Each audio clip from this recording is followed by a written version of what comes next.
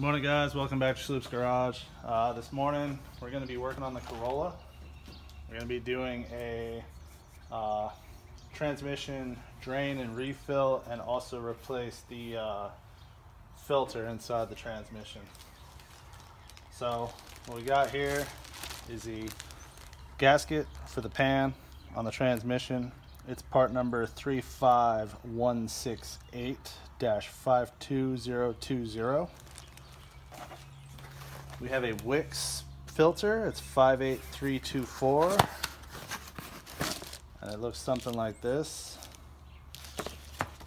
And then of course we have our Toyota WS ATF fluid. I have approximately 3.5 quarts. I bought 6 quarts to begin with. I've already done a drain and refill on it once.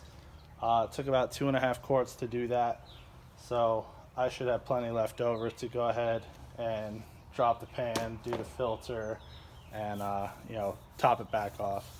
So first thing I'm going to do is go ahead and drain the transmission. Let me grab the tools for that and we'll get set up. Alright, we're under the car here, and the right side pan is going to be your transmission pan.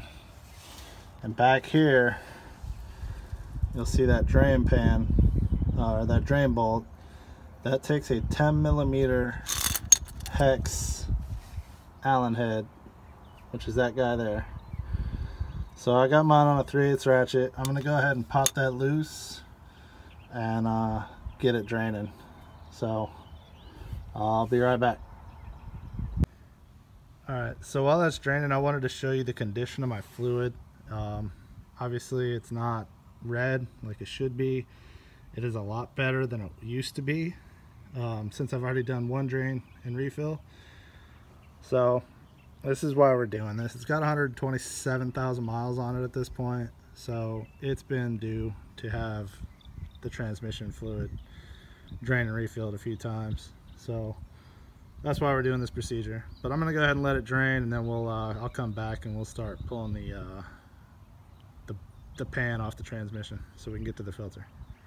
Be right back.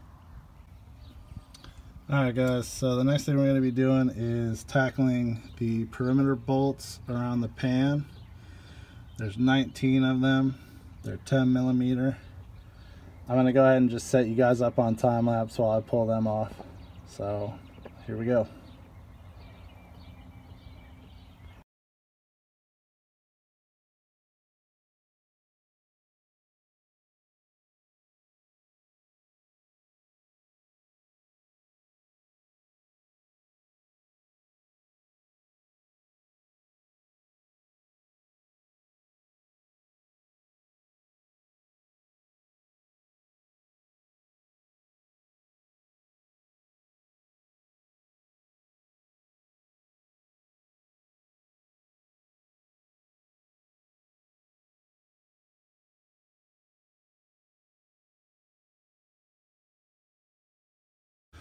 Alright, we got our pan off.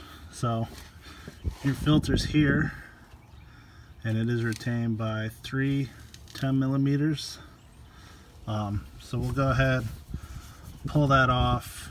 I'm not going to show that on camera. It's 3 10mm bolts. Then you just drop it down. There is an O-ring around the lip. You want to make sure that doesn't get stuck up inside the transmission. I'll show you that once I get it pulled out. So be right back. So I got the filter out, it's sitting down in the pan, and my O-ring actually stuck in here, so I wanted to show you guys this. So you want to make sure you get this O-ring out, because the new filter will have a new O-ring with it, and you don't want to try to smash 2 O-rings in there together. It won't seal properly and it'll just cause issues. So make sure you pull that out.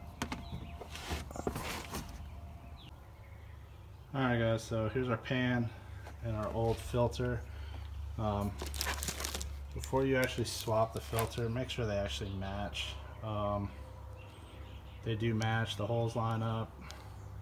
The actual part where it goes into the transmission is the same, and it has the O-ring on it like I said. So what I'm going to go ahead and do is I'm going to clean out the pan. This is a magnet right here, and it picks up like clutch material and, you know, wear and tear from the, you know, just use. So I'll clean those up real good. I'll clean the whole pan out, get the old gasket off of it, and then I'll go ahead and install the new filter. It's the reverse order. Pulling the old one out, 310 millimeters. Like I said, make sure you get the old O-ring out, and then just reinstall the old one or the new one. I'll clean this out, reinstall it, and then we'll come back and start putting fluid in it. So I'll be right back. Alright guys, we got our pan cleaned out. I decided to come back, give you a little update here. So these are the magnets. They're nice and clean. They're not perfect, but they are a lot cleaner than they were. So I'll clean those up a little better. Make sure you put those back in. They go here where these little cutouts are. Well, they're not cutouts, they're dents. Look, I'm getting the pan dirty again. But I just wanted to show you guys this stuff. So this is leftover old gasket. So I'm going to take a Scotch-Brite pad, nothing too abrasive. I don't want to lose any metal here, and try to get rid of this stuff. Most of it's just scraping off with my fingernail. So I'm just going to get a Brillo pad or Scotch-Brite pad and scrub all the way around the perimeter till all that stuff's off. And then we'll go ahead and reinstall everything. So be back shortly. Alright, we got our new filter up in there. We got our drain pan on. It is not torqued yet. I just have all the bolts started. So I looked up the specs, and what I found was you torque the perimeter bolts to 48 inch-pounds. So I'm going to go ahead and do that real quick. And then we'll go ahead. I'll throw the drain bolt back in, and I'll tell you what the torque specs for that is whenever I'm done and we start the next clip. So I'll be right back.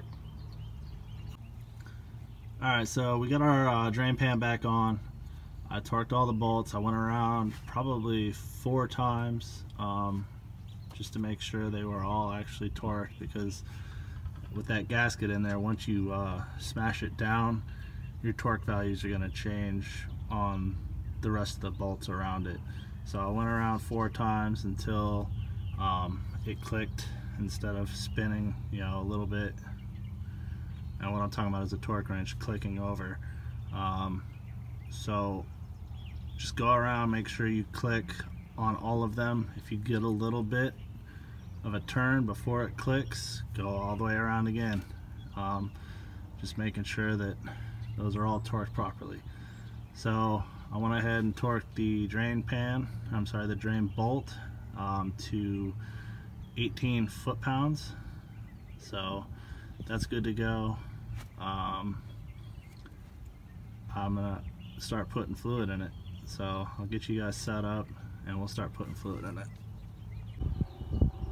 Alright guys, so what I ended up doing was I drained the old fluid that was in the drain pan, and I put it here in this container. So it's showing just above, actually I'm way up here, so just about 3.5 quarts. I might have made a boo-boo here because I only have exactly 3.5 quarts. This doesn't account for what was left in the pan, what's left in the filter, what's left in my drain pan.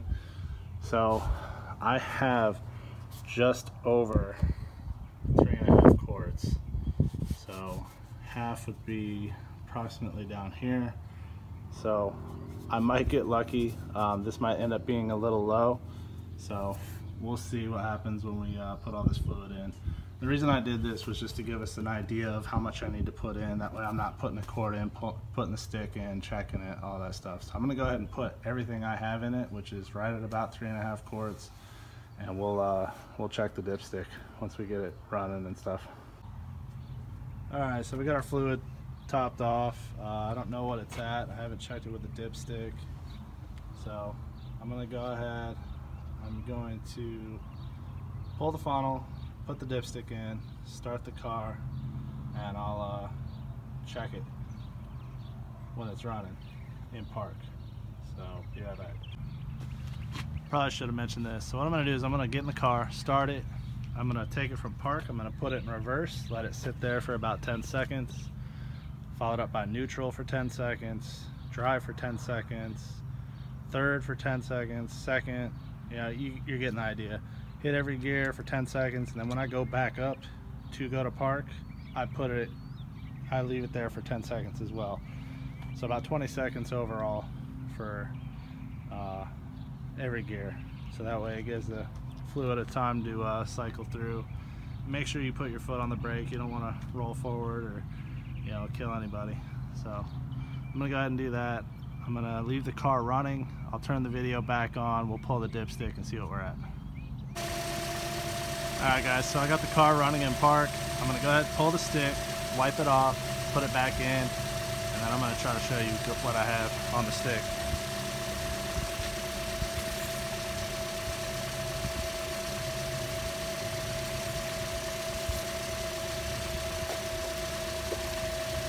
Not sure how well you're going to be able to see this, but I'm really low. So when you guys do this, if this is your only vehicle, make sure you got enough fluid. Don't be dumb like I am.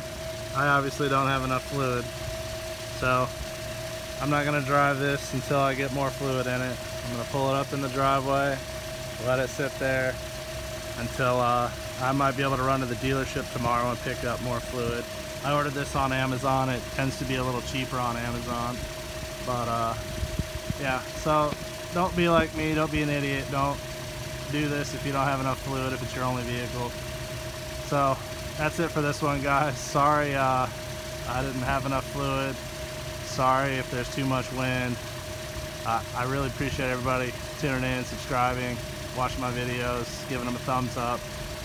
So, as always, like, share, comment, subscribe, and we'll see you guys in the next one. Bye.